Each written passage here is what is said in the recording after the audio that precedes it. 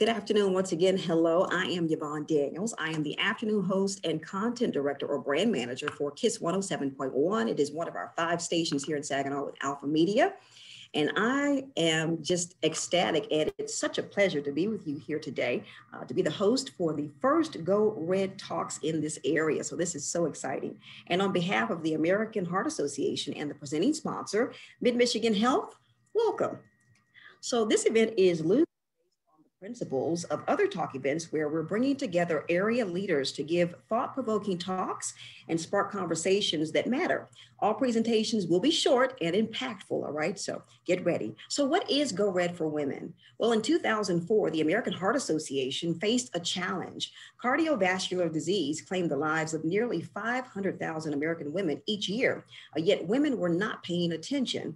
In fact, many even dismissed it as an older man's disease. Well, to dispel the myths and raise awareness of heart disease and stroke as the #1 killer of women, the American Heart Association created Go Red for Women, a passionate, emotional, social initiative designed to empower women to take charge of their heart health. So for many years, we've held a Go Red for Women luncheon in the area. In fact, the committee is already meeting to discuss the February 2022 event. Yay! So nationally, more than 900,000 women have joined the fight. Women who join Go Red for Women receive important information that allows them to take action to improve their health. So important. So let's learn about some of the benefits. Well, 91% of women involved in Go Red for Women visited their doctor in the last 12 months, compared to 73% of all US women.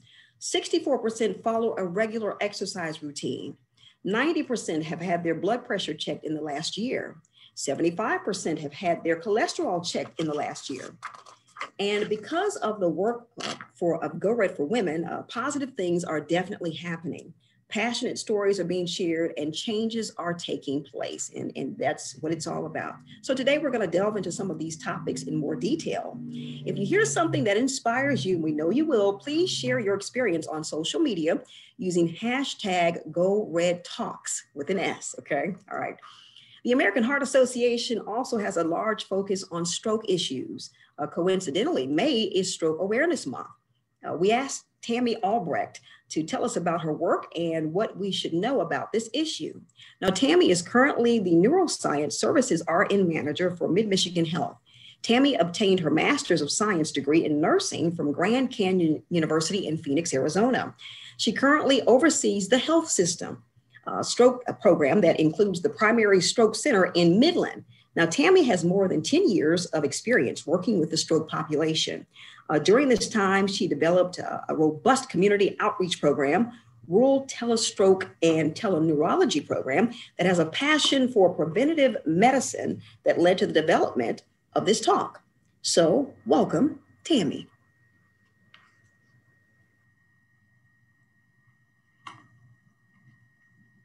Thank you for taking the time to join me today. My name is Tammy Albrecht, and I'm the Neuroscience Services Nurse Manager for Mid-Michigan Health.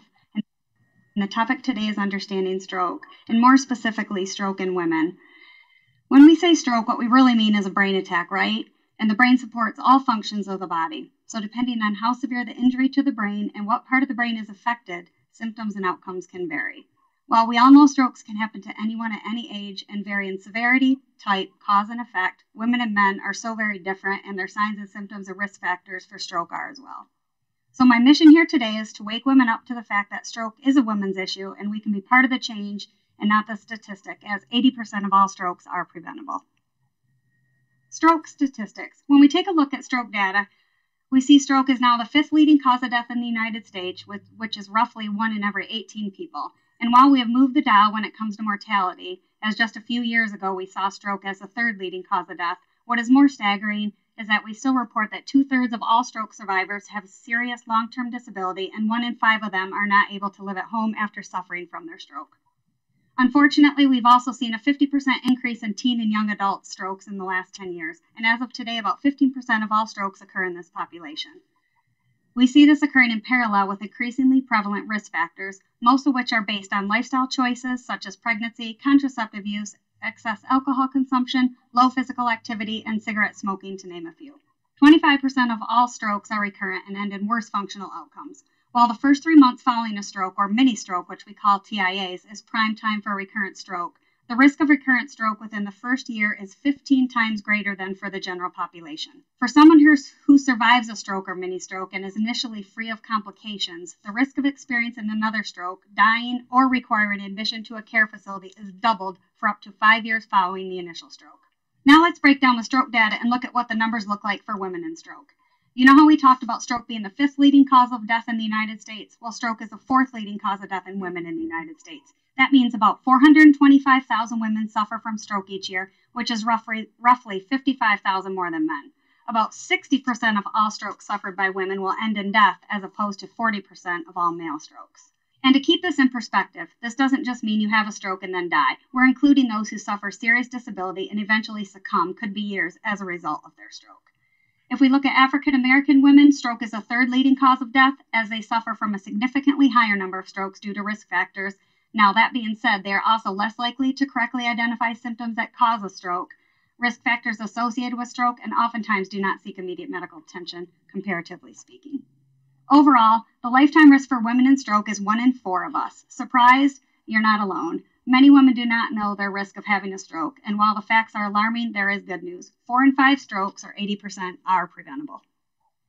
Now let's go back to stroke being a woman's issue. Number 1, that more women than men have and die from strokes. Stroke disproportionately affects women.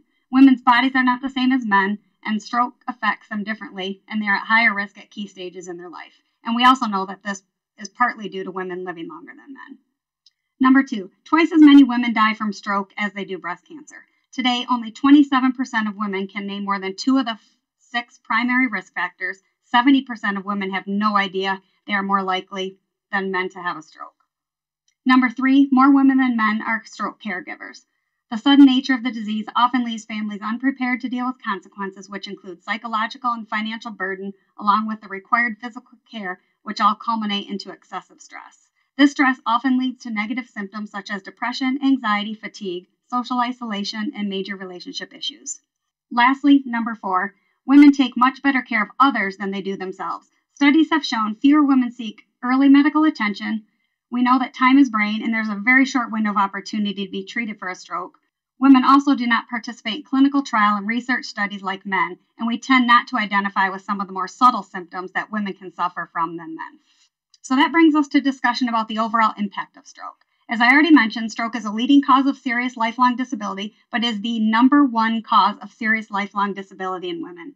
Some of the more obvious include physical deficits, which affect motor control, such as our body movements. There may be paralysis, swallowing difficulty, or even balance issues. Many strokes affect the ability to speak intelligibly or express thoughts, and we know how frustrating it is when we try to get others to understand us when we communicate effectively. Imagine not being able to get your point across at all. We often see loss of sensation to touch, temperature, numbness, loss of bladder and bowel, and also chronic pain syndrome. So what does the burden on women really look like? Life after stroke brings about so much fear, anxiety, frustration, anger, sadness, and depression is very real. Women are already twice as likely to suffer from depression than men, and the number goes up when stroke is involved. Fewer women return home following their stroke, and more women end up in long-term care environments than men. More women suffer from marriage breakup post-stroke. That is when it's the woman who's had the stroke. The women tend to stay with the men who have suffered from the stroke. 2/3 of all stroke caregivers are women. Women provide more unpaid caregiving support, and an estimated 30% of them are family caregivers. Women caregivers spend 50% more time providing the care a male counterpart would. The demands of caregiver time are so substantial. The data shows that 33% of working women have to decrease their hours, 29% pass up job promotions, training, or assignments, 22% of the caregivers take a leave of absence, 20% switch to part-time, 16% have to quit their job, and 13% are forced to retire early. So you can see why women caregivers suffer from financial difficulties, social isolation, and are largely sleep deprived. The burden on women is real, but 80% of strokes are preventable. All right, so we've talked lots of numbers about our chances of having a stroke and dying from a stroke and having serious long-term disability from stroke. Let's talk about the ABCs of stroke prevention. A is for aspirin or anticoagulant. Often taking an aspirin as directed by your healthcare professional can significantly reduce the risk of having a stroke. B stands for blood pressure. Control your blood pressure. High blood pressure increases your risk for both heart attack and stroke or brain attack. Find out what your blood pressure numbers are and ask a professional what that means for your health and stroke risk. C stands for cholesterol. Cholesterol is the waxy substance produced by the liver and in certain foods. Your body needs cholesterol, but when you have too much, it can build up in your arteries and cause disease. There are different types of cholesterol, both good and bad. The good cholesterol can protect your body, where the bad cholesterol can increase your risk for stroke. If you do not know your cholesterol levels, reach out to a healthcare professional to get tested. And lastly, S stands for smoking. And we all know that smoking is bad for you, and it does significantly increase your risk of having a stroke. So how do we as women move the dial when strokes are 80% preventable? While some risk factors are outside your control, like race, age, and gender, there are many you do have the power to control, and we'll take a look at those 6 main risk factors now. Cholesterol, we've already talked about as part of the ABCs. We must know our cholesterol levels, low-density lipids, and triglycerides. We work with our healthcare professional to help us help ourselves. Maybe we need to watch our fatty diet, which is another of the 6 risk factors. Maybe we need to be on lipid-lowering medication. High cholesterol puts us at significant risk, as this usually doesn't cause symptoms, and many otherwise healthy people do not get regular well checks. Blood pressure. Knowing your family history is important, as this puts you at higher risk. Other factors include unhealthy diet, lack of exercise, and obesity. To lower your risk of stroke, try to lower your blood pressure to less than 120/80. The 120 or systolic represents the pressure as your heart is beating or pumping blood, and the 80 or diastolic is the pressure when your heart is at rest. Smoking. Quit smoking or do not start. There are many smoking cessation products out there to help if you're struggling. Smoking increases your risk of having a stroke by up to 4 times that of a non-smoker and does so in several ways. Number 1, it causes your blood to thicken and be more likely to clot. It can cause plaque buildup in the carotid arteries, which is a major artery that supplies blood to the brain. Nicotine raises blood pressure, and the carbon monoxide reduces the amount of oxygen your blood carries to your brain. Also worth noting, women who smoke and take hormonal birth control are at a significantly higher risk of having a stroke, especially when over 35.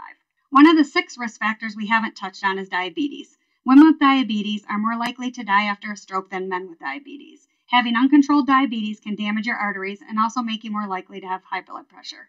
About 25% of people were completely unaware they had diabetes when they were initially diagnosed. Inactivity equals overweight equals increased chance of stroke, especially when weight is carried around the waist in apple-shaped people rather than hips and thighs in pear-shaped people. Overweight postmenopausal women are also at higher risk. Exercise and activity can actually help us address almost all other modifiable risk factors and lead to improved weight, lower blood pressure, improved diabetes, and lower cholesterol levels. Okay, so we've talked about what stroke looks like today, how we can identify with our own specific risk factors, but we haven't talked about what happens when we become part of the statistic and are having a stroke. We use a mnemonic or work association, BFAST. BFAST helps us to identify some of the most common stroke symptoms to watch for.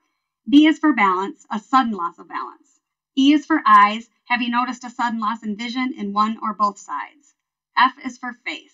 Is there a sudden noticeable difference from one side of the face to the other, such as a droop? A is for arms. Is one arm weak or numb? S is for speech. Is there a sudden onset of slurred speech or inability to speak or a new level of confusion? And T is for time, and by far the most important thing to remember when you notice a sudden onset of any of the stroke symptoms listed above. Call 911. Stroke is a time-sensitive medical emergency. Do not take yourself to the hospital. EMS and paramedics are trained to identify, manage, and help facilitate quick response for treating strokes. The quicker we can get medical attention, the better our chances for a full recovery are. We've discussed the more a woman knows about her specific risk factors and about the signs and symptoms of stroke, the more she can focus on prevention. Women are really encouraged to schedule cardiovascular screenings beginning at age 25 to address risk factors, and Mid-Michigan Health offers a great way to get started on your path to a healthier you by offering a free quick stroke risk assessment. You can also reach out to stroke specialists via the email provided should you have additional comments, questions, or concerns about stroke and you. Lastly, thank you for attending this talk, and in summary, remember, a stroke is a brain attack, which is a time-sensitive medical emergency. It's important to know both the warning signs and how to manage the ABCs of stroke prevention. And remember, healthy habits are important, and 80% of all strokes are preventable. Thank you so much, Tammy, for that information on stroke. And I heard you say it about 3 or 4 times, and it bears repeating one more time that 80% of strokes are preventable. So that is such great news. Thank you for giving us the warning signs, the preventable ways that we can can act and things that we can do to prevent this from happening. And it's very helpful to also know that we have to act quickly in the event of a suspected stroke. So thank you so much once again, Tammy, for that. And to let you all know that are watching, thank you again so much for being here. If you'd like to ask a further question of any of the speakers today, feel free to add it to the chat box, okay? It's right down below. And you can even select to send your question to just the panelist if you'd like. If we're not able to answer your inquiry, we'll going to reply via email later. So definitely know that that is possible, okay? Our next talk is focused on social determinants of health and how it impacts the health of those in our community. Now, Bonnie Hardwick was in family medicine prior to coming back to Covenant Healthcare. She has done transitions of care for heart patients for the past 9 years and health and wellness prior to that, at which time she was able to get her certification in wellness coaching. Now, all combined, her current position with the Heart Failure Service is a perfect fit, whether doing bedside education or coaching the patient and or family members to reach the goals they choose to meet. Bonnie, we are looking forward to your comments. So take it away. I was asked to do this session on social determinants of health. While I was preparing for this, I asked some of my colleagues and some of our other non-clinical staff at Covenant, what do you think about when you hear social determinants of health? Now, some of you in the audience may be familiar with that term, while others may find it to be a bit more complex. And you might even have the same response that several of my peers had. One said, well, I guess I'm not familiar with it. It means something that would benefit others, or it may be determined by race, income, geography. One said, I really don't know. So what is it? So the World Health Organization defines social determinants of health, and I quote, the conditions in which people are born, grow, live, work, and age. These circumstances are shaped by distribution of money, power, resources at the global, national, and local levels. It can include food insecurity, violence, substance abuse, transportation needs, housing, medication management, and quality of medical care. So what impact does it have on us as a hospital or even as a community? Let me tell you about Ben. Now, I've changed all the names in these examples. In fact, I'm using my son's name with his permission. So Ben was hospitalized for his heart failure. He is in his early 50s. He's very charismatic smile, and he seemed eager to learn more about his congestive heart failure diagnosis. I was asked to meet with him at the bedside to provide education on his low sodium diet, his fluid restriction, his daily weight, his medication management, all of which are a part of his medical management for when he leaves the hospital and returns home. This is something that I do every day, and I don't take it lightly because every patient is an individual with individual needs. So I assumed that he would be returning home to the address that was listed in the demographics on his chart. Well, during this educational session, it was revealed to me that Ben lives in a homeless shelter. He doesn't have access to a scale. He eats the food that's provided by the shelter. He drinks his fluids with his meals, and his medications are locked in a safe place, and they're distributed by the staff. Wow, I had to quickly switch gears with his educational plan. We assume that all patients are going to follow the recommendations of the plan of care when they leave as we've outlined for them at discharge. The education was clearly explained to Ben, and he verbalized understanding. So now it's at the end of my responsibility. We as clinicians know health outcomes are affected by the patient's conditions outside of the clinical walls, but we must approach care of the medical needs as well as the non-medical needs. Social determinants of health are influenced by policies and programs that have proven to better health outcomes. For example, tobacco use is a leading determinant of many health outcomes, including mortality and quality of life. So what are the policies that have been put into place? We now have no smoking zones in public places, and the cost of cigarettes is nearly prohibitive for most people. Or think of the increased number of safe walking spaces and trails that are available to us as the result of increased activity at the local and national level. Community gardens and farmers markets are available to access healthy food. Let's go back to Ben. His story doesn't end at the homeless shelter. Because of the changes at the local and federal level, social services have responded to the non-medical needs of patients, such as transportation, housing, food insecurity, with the assumption that outcomes and cost will improve the client's lifestyle and in turn their medical needs. Ben is now living on his own in an apartment because it is the assistance of the Housing Development Authority. But he's come back to the hospital with another episode of congestive heart failure precipitated by his cocaine use, one of the determinants that affects his medical condition. Ben admits to knowing he should quit cocaine. In fact, he had been clean for nearly 2 decades. His goal is to quit the use of cocaine, but he declines inpatient or outpatient rehab because he can simply do it on his own. He tells me he continues to struggle with that low sodium diet, finds it challenging to read the food labels, and eats most things that he can warm up in his microwave. He can walk the 5 blocks to the pharmacy to get his medications, but he relies on public transportation for other errands and appointments. He enjoys helping a buddy with small jobs. This time, the discharge process is a bit more challenging. He now needs 2 doctor's appointments as well as outpatient lab work post-discharge.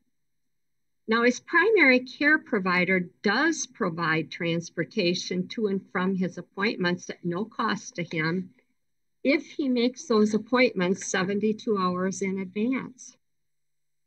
He's motivated during this admission, and he does schedule his own transportation appointment. But now we've also scheduled him for that cardiology appointment, and his medical insurance provides transportation. This is another program that's in place at the federal level to assure there's no barrier to keeping appointments with physicians, labs, x-rays, etc. Once again, Ben needs to call 72 hours in advance to schedule. I receive a call from Ben 48 hours before his cardiology appointment and lab appointments requesting assistance with transportation. He cannot find his insurance card in which the transportation number is listed. He tells me he does not have access to the internet service to look it up online. I pick up from there. After calling 3 separate numbers for the insurance that's listed online, I'm connected with a representative and placed on hold for 7 minutes. I can schedule the ride to the cardiology office, but the lab test that needs to be drawn on Saturday morning after 10 o'clock. The insurance company doesn't have a driver after 10 o'clock in the morning. It was then recommended that he take the bus and that they would reimburse him for the bus trip. The representative looked at the bus routes and discovered, oh no, there's no bus route that goes by his apartment. She then recommends taking the cab. Once again, they'll reimburse him the cab amount that he would need. Well, understanding this patient would need to cover the cab fee up front, I suggested maybe we do an alternate date for his lab work that would accommodate their transportation schedule. The representative told me she'd locate a driver before 10 o'clock in the morning. In my role with the Covenant Heart Failure Service, I help navigate patients through the often complex and fractured pathways. It may be through education or listening and coaching patients to set goals and to make the healthy choices be the easy choices. Sometimes it's facilitating appointments, calls to pharmacies, calling caregivers, or helping assist patients set up their own medications, which can be very foreign to them. Or it may be asking the very sensitive questions in a caring, non-judgmental way to open opportunities to support that patient. For example, do you read? This reminds me of Ted's story. At the time of discharge, he had asked that his significant other be present for the medication review because she managed his medications at home. It very soon became apparent to me that neither of them were able to read. Off I went to get colored stickers, and together we placed yellow stickers on his morning medications, black stickers on the night medications. Well, you get the picture.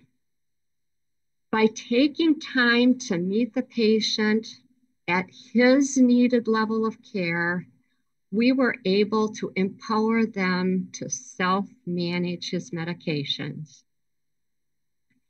Studies suggest that health behaviors such as smoking, diet and exercise, social and economic factors are the primary drivers for health outcomes. Patients with unmet social needs have up to 10% higher annual expenditure. Great advances have been made through programs like REACH, which is a national program aimed at reducing racial and ethnic disparities in health.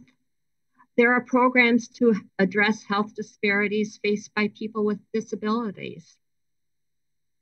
We have national programs to eliminate diabetes-related disparities in our vulnerable populations. There are programs that advance cancer prevention, early detection and treatment, to name a few.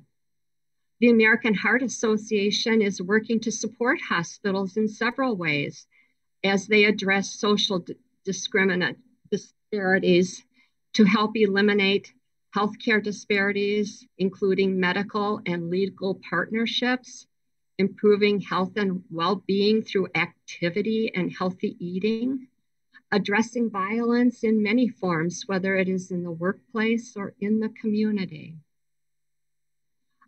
I trust that this has given you, our community, a more panoramic view of the medical and social determinants as well as the available resources in our Saginaw community. Good health is not something you can buy, but it might prevent you from landing in a bed and being the recipient of an education session with me.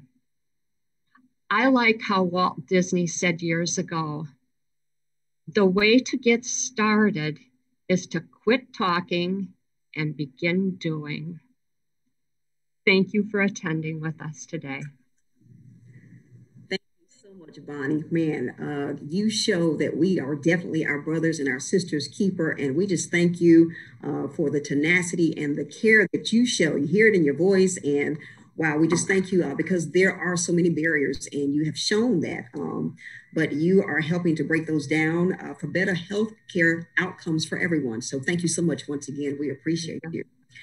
So, wow, I'd like to introduce you next to our speaker who is here on the very relevant topic of mental health and wellness. Megan Dahl is a licensed master social worker. She works as a behavioral health therapist in the Mid-Michigan Medical Center, Midland Psychiatry Department.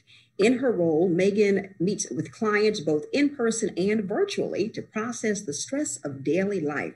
And she helps them practice coping strategies to manage their challenges. She has experience in working with a variety of health concerns, including severe and persistent mental illness, chronic physical illness, pain, and dementia. Megan has also been leading community presentations on the topic of loneliness and how to cope. And of course, we know during this time, wow, that is so many more people now. So let's welcome Megan. Well, thank you so much, Yvonne. I appreciate your having me join today. So as she said, I am a behavioral health therapist in Midland. And so I was asked to talk about mental health and wellness today. And May is also Mental Health Month, and so it's an appropriate topic. Mental health and wellness is a topic that covers a lot of ground. And so I wanted to specialize the talk today to talk about loneliness specifically. There is definitely a connection between our physical and our mental health. Often we call that the mind-body connection. So if one is feeling well, then it affects the other positively. If one is feeling unwell, it affects the other negatively. And so there's ways that we can help our physical health by helping our mental health.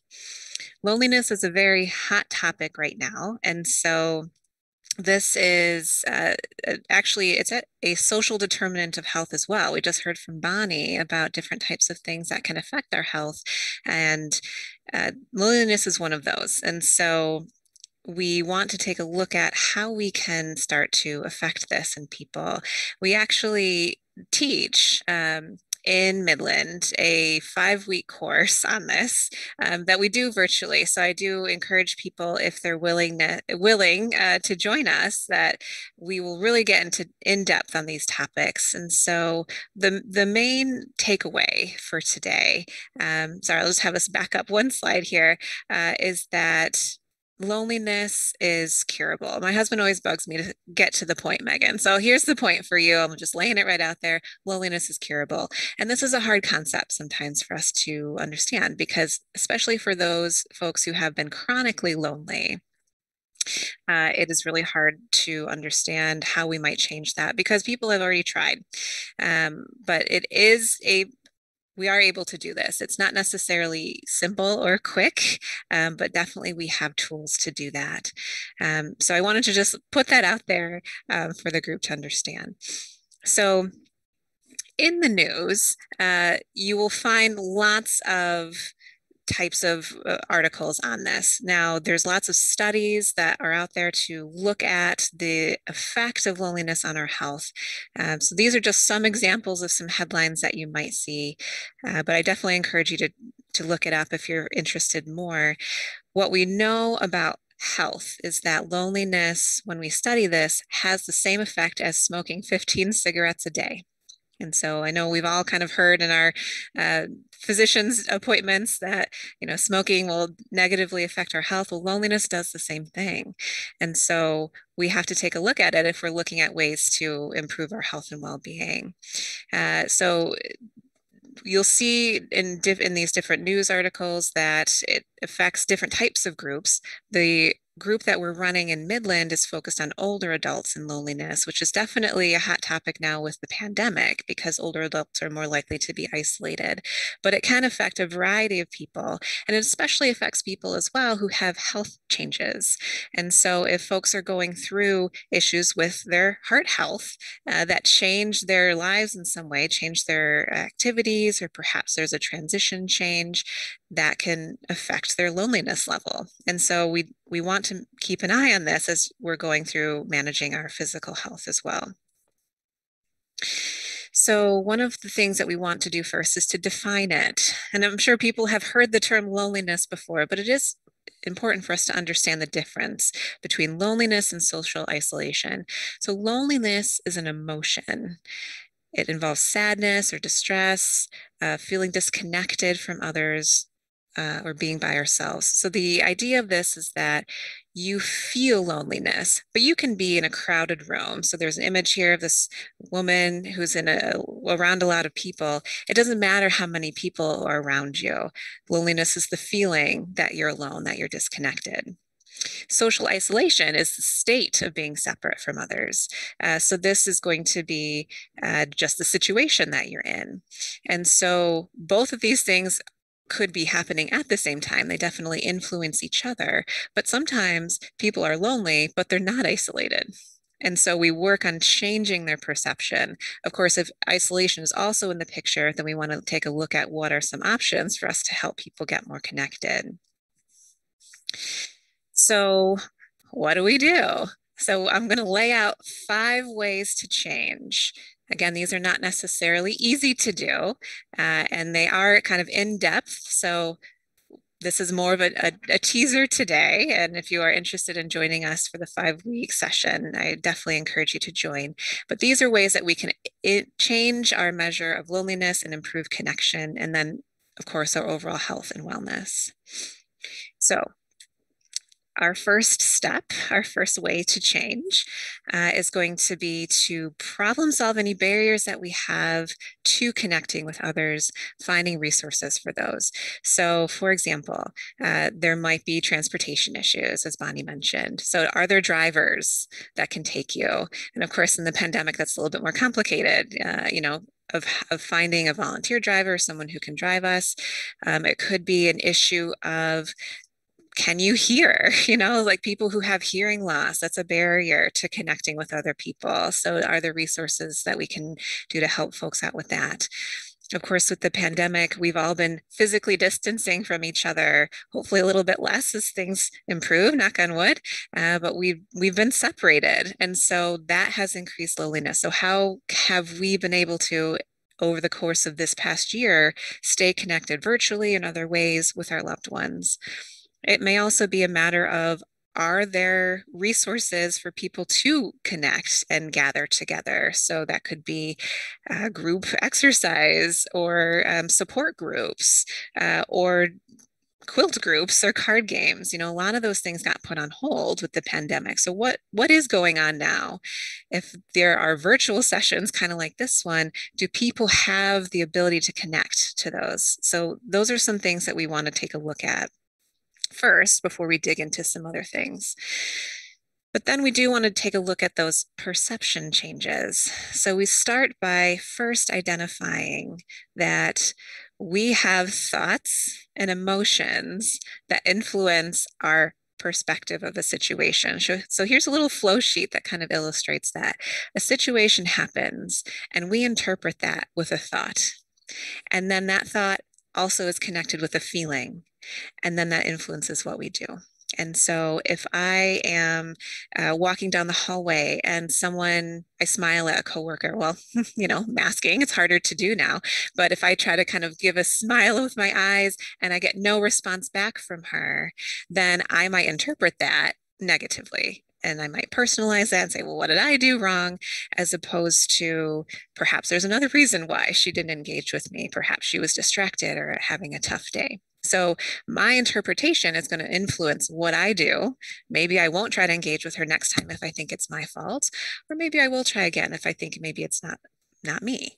And so we take a look at this first. How are we interpreting the situations that we're in? And are there shifts that we can make to help that be more helpful to us? So the next step is to look at, what are our tools in our toolbox for relaxing our bodies? Now, if we think about engaging with other people, a lot of times social anxiety is a component of that. We get tense, we get nervous. I think a lot of us have started to feel this as well with the pandemic. We're out of touch, we're out of practice with being around other people. I mean, even going to a meal out, I'm not used to it anymore. So I might have some heightened anxiety with doing something like that again. And so do we have tools that help us relax our bodies so that we can better engage in those types of activities? So a couple of options that I would run through with people might be deep breathing from your diaphragm, which is from your belly. So you can practice this by putting your hand on your belly, and as you're breathing in, your hand should move outwards. That's how we know that it's a good deep diaphragm breath. So doing those deep breaths helps reduce the stress and tension in our bodies. There's also progressive muscle relaxation. So you'll see the image here on the screen of the person lying on the ground. You can also do this sitting, but the idea is that we start usually at the tops of our heads and go through different types of body parts, and we tense them and then we release them. So we're tensing, not to the point of pain, but we're tensing the muscles and then releasing the muscles to invite relaxation into our bodies. And these are very portable skills that we can use in any situation to kind of cut down on that level of stress to help us be more present in the moment. Now, another step is to take a look at what are our positive inputs in our lives. So this gets into a type of approach which is called behavioral activation.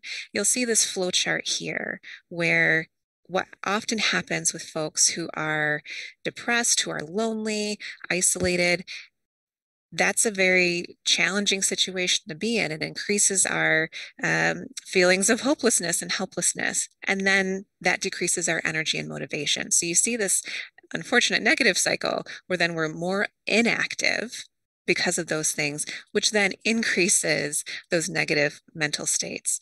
So one strategy that we can use is to try to break out of that pattern through behavioral activation, which is basically how can we add more activities, more positive inputs into our day that help us feel that we're being productive, that we tackled something, did something that we can feel good about, which again gets into a different cycle, which is much more positive and reinforcing in a good way. So I work with a lot of people on setting behavioral activation goals. And of course, this can be specifically related to loneliness, like, hey, can we figure out how to call up a friend and to meet up for a coffee date? But it could also be, can we work on helping you get out of bed before noon every day, if that's a struggle for you? Because, by sleeping in for so long, you're missing out on a lot of opportunities to feel good about yourself. So little strategies, little steps that we take here of, we're not going to jump from I'm waking up at noon every day to I'm waking up bright and early at 8 in the morning. It might be small steps with a lot of positive reinforcement and self-encouragement. And that's how we start to see behaviors change. So the final step that I take a look at with folks is it's all well and good to say, okay, let's figure out how we can connect with people. What are the resources? Let's, meet people or try something new.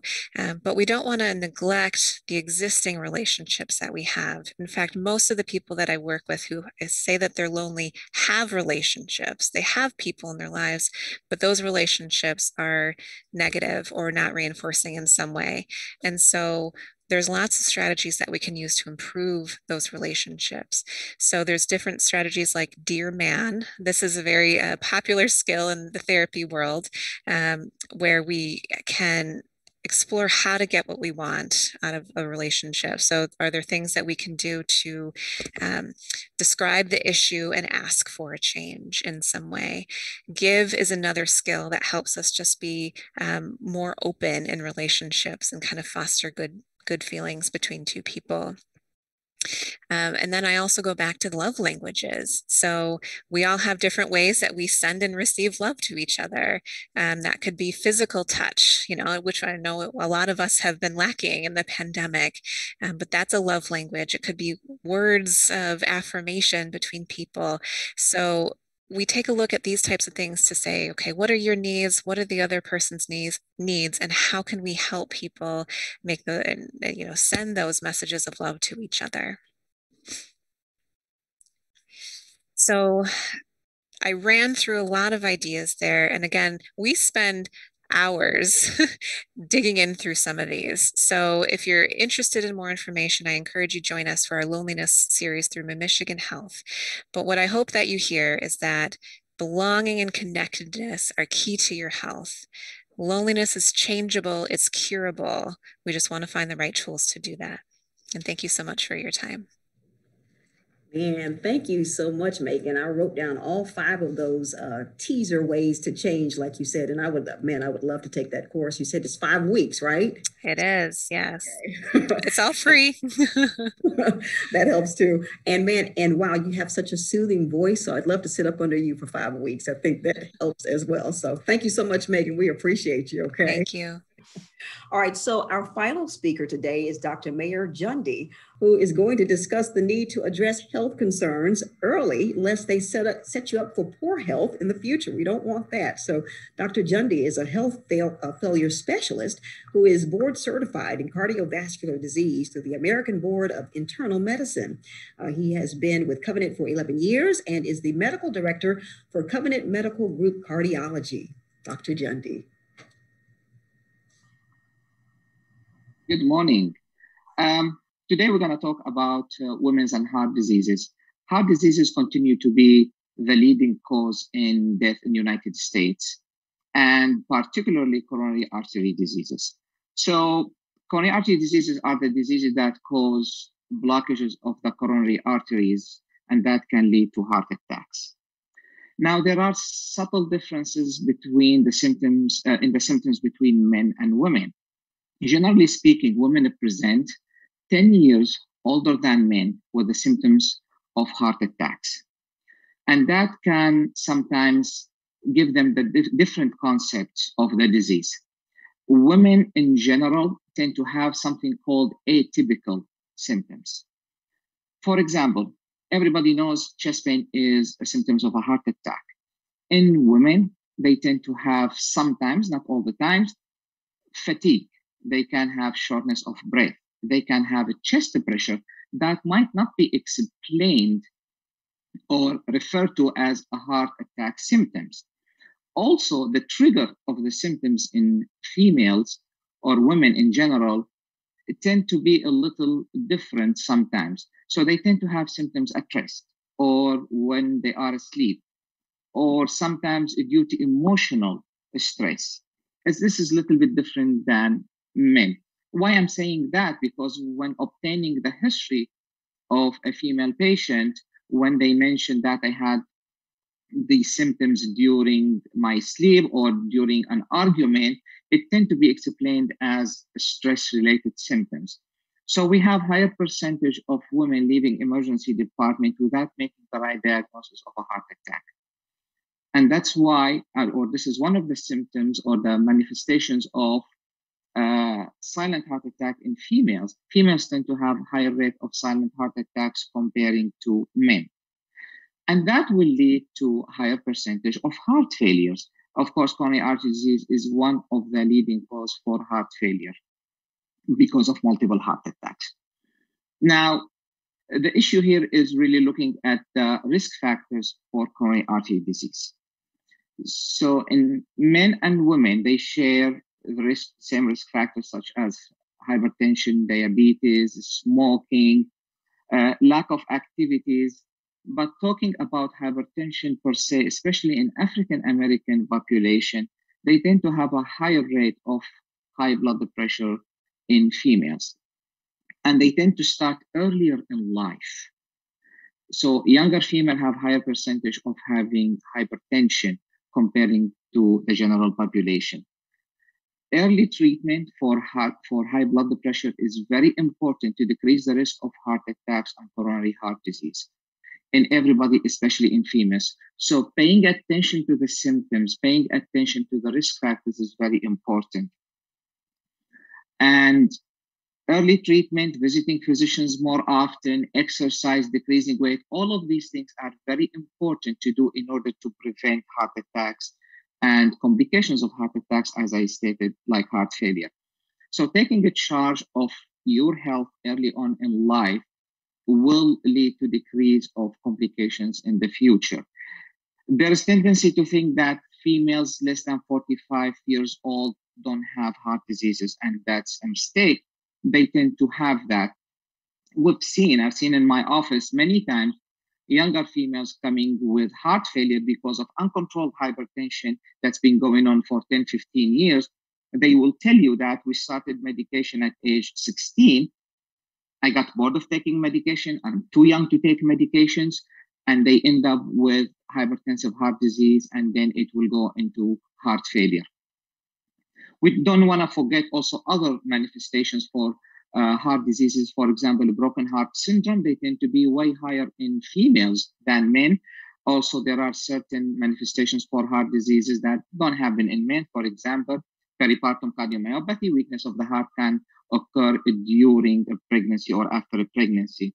So any subtle symptoms, any symptoms that women might think is related to stress and could be related to stress, it's very important to talk to the primary care physician in order to get the appropriate examinations and the appropriate testing in order to prevent problems in the future.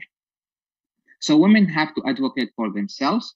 They have to realize if these symptoms are there, they might not be related to stress. They might not be related to anything else. Yes, it could be different than men, but women tend to present differently. So I will take these symptoms very seriously and talk to the primary care physician or to the specialist about it before making the judgment this is a stress related or this is something we can brush off. Overall, the risk factors for men and women continue to be the same. So taking a charge of your health early on in life, not minimizing the risk of hypertension, high blood pressure, smoking, and lack of activities. Start early in life to prevent major problems in the future. A few cases I've had in my practice of younger females who have had high blood pressure or diabetes at young age. And that was not treated appropriately because, as I stated before, they thought this is something simple. High blood pressure, of course, doesn't hurt. This is why it's called the silent killer, because the first presentation of hypertension could be heart attack, could be stroke, could be renal failure.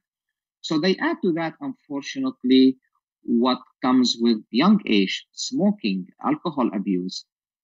And at their early 30s, they start having symptoms of heart failure. Of course, going back a track and treating the high blood pressure is a little bit too late. We're already having a major problem to deal with. We do start the treatment, but some of those patients ended up with a heart transplant in their 40s. So this is why I'm saying it's very important to start early in life. High blood pressure doesn't hurt. That is correct. But high blood pressure is a major risk factor for heart diseases with blockages of the artery or without blockages of the artery. Add to that inactivity, add to that obesity, add to that other behavioral issues such as drug or alcohol abuse, and very early in life, the patient have to deal with the problem. Usually we see it in patients in their 80s and 90s. So it's very, very important to take these risk factors seriously and get appropriate treatment.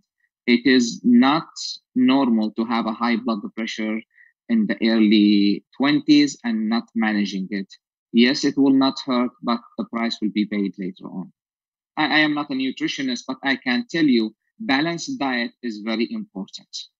Counting calories. And we know from the literature that doing diet by itself, no matter what diet you choose to do, is not enough. Doing exercise by itself without appropriate diet is also not enough. Diet and exercise must go hand in hand. It has been documented many times in the literature that whatever diet you do, it should be decreased calories. That's number one. And you must couple it with exercise activities and you will see results. Thank you so much, Dr. Jundi. Wow, you've shown us that prevention really is the key to avoiding larger issues down the road, for sure. So obesity, diabetes, smoking, and high blood pressure are all factors that can lead to heart disease and stroke. And the American Heart Association's goal is to change the culture of health and to make the healthy choice the easy choice. Imagine if every person joining us today made a pledge to change just one daily habit, maybe to drink more water. I'm on that. 3 of these a day for me. Or spend more time outdoors, go for a walk, make time to relax and recharge, or to be more mindful of what we're eating. That's very important. Imagine if each of us were committed to make these changes habits. How many people might we influence? How many people that we love might we may also make healthier choices because of the choices we're making? Imagine the positive health impact on the Great Lakes Bay Health area if each person, each of us, helps move the needle on positive health outcomes.